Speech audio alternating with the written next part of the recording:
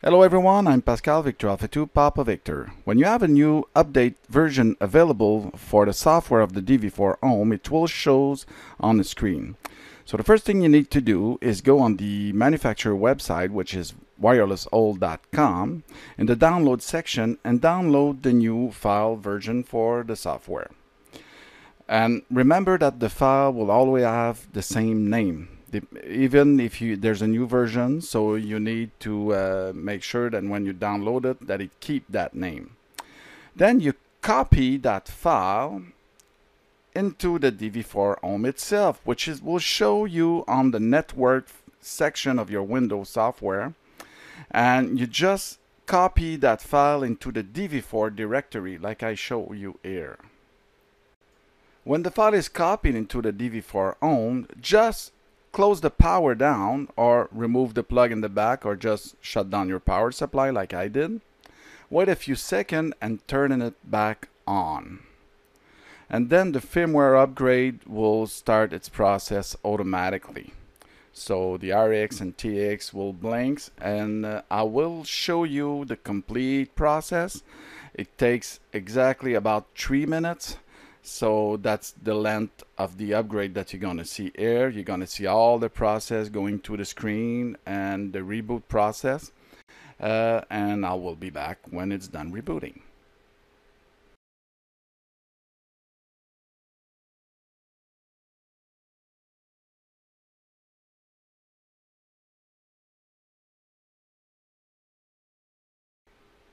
As you can see, it has the former software, which is the version 63C. And then it starts to update itself.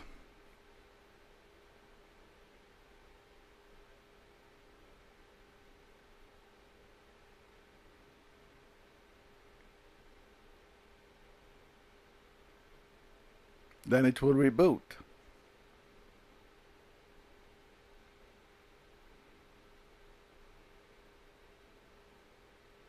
Now the firmware update is running. You will hear a tick noise if you have the DV4home full version on the speaker, and then the LEDs of the TXRX will start to blink.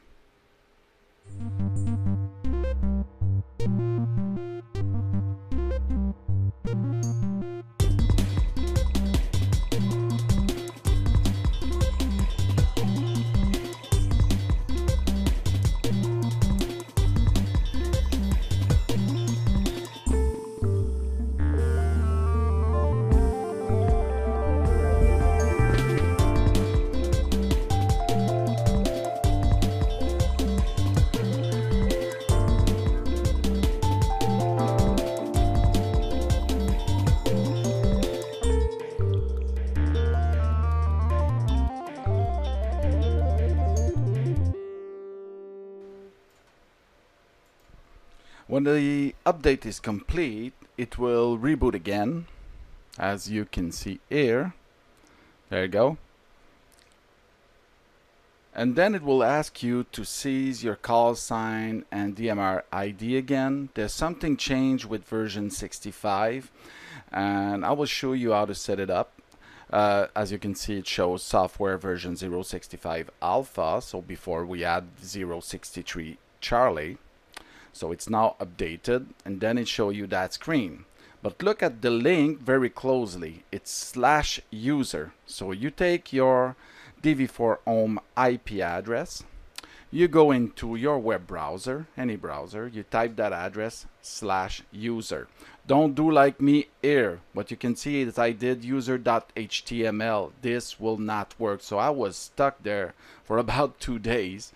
So just don't do this, you will have this error.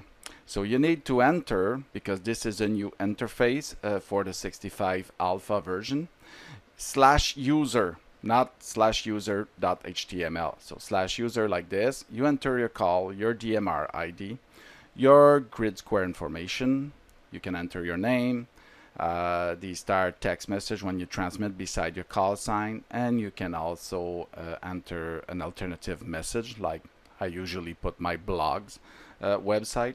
and you can select your DMR master. As you can see, there's only 2 available for now. So hope you enjoy, and 73s.